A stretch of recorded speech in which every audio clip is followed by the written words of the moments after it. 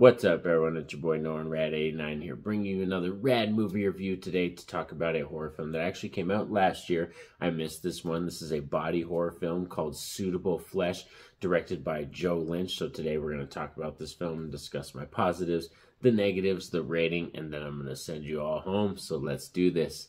Roll it.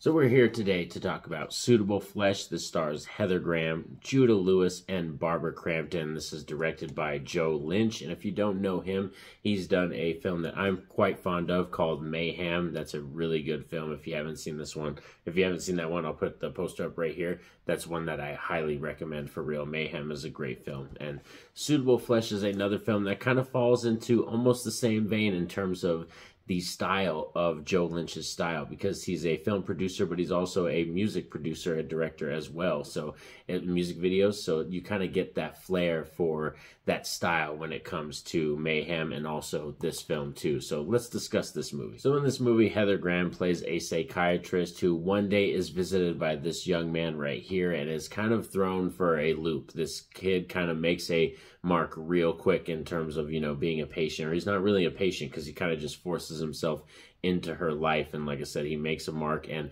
she just goes down a huge downward spiral. And Barbara Crampton is actually Heather Graham's friend in this movie. So let's kind of discuss the positives first before we get into some negatives or anything like that. One key positive right away is that Heather Graham just give that girl her flowers and everything, because like I've loved this girl ever since, you know, the Austin Powers days. You know, I loved the Spy Who Shagged Me, like Austin Powers days. Like, you know, Heather Graham is my girl.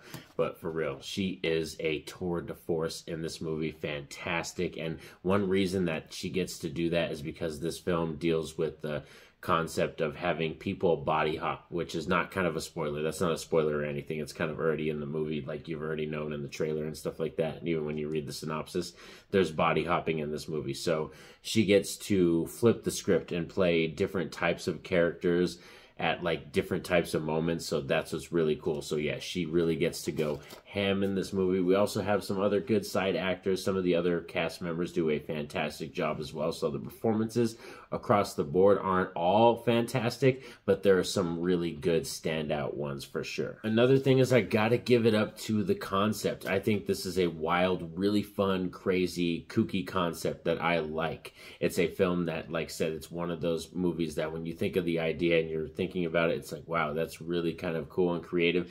Do they hammer it down home correctly? I don't think Joe Lynch really handles the concept correctly when we get to the third act and some other things they do throughout the film, but in terms of the idea in general, I think it's really fun and it's really crazy. I also thought the practical effects and the gore effects were really up there. They're up the ante and stuff. They're few and far between, and it kind of takes its time. It's a movie that doesn't really necessarily just go balls to the wall with the horror, but when we do get those gruesome, gory moments, they're really gory, they're really gruesome, and like I said, especially when we get into that third act, there's some really awesome practical effects stuff that I really was happy with in terms of delivering on the body horror for this movie. Another aspect of this movie that I think is really fun is that it kind of keeps you guessing. It's one of those films that I don't think it's predictable. I really don't think it is. I don't like where it ends up some of the places and some things, but it's not really a predictable movie. It does keep you on your toes and it's fresh, and I enjoyed that. Other amazing key positive we must talk about is that this film, it kind of talks about it right here. It says it right here. It's sexy, and man, the sex part does stand out a lot in that word. There's a lot of sex stuff in here. You know, Heather Graham, we love you. We love you, girl. There's a lot of stuff in here. So in terms of if you're into, you know, erotic and sexual type nature films that kind of have that focus, and that's a very strong part of the film and strong theme, this movie is going to be right up your alley because, like I said, we got a lot of awesome, really cool scenes to look at. Like I said, this film's not going to waste your time. It won't waste your time. And another plus for real is it's only an hour and 39 minutes. So this isn't a long watch. You know, it's not like a 2.5 hour movie or a 3 hour movie. It's an hour and 39 minutes. It doesn't overstay its welcome, which is a nice blessing. Let's talk about some of the mixed and negatives, because this wasn't a perfect film or like a great film. This was a really fun film. Like I said, it had a really cool concept and I had a lot of fun with it, but there's still some negatives in terms of the way they handled the tone of the film. I feel like it would have been better if the comedy stuff landed better. So I'm talking about the spoken word dialogue and the handling of the tones and all that.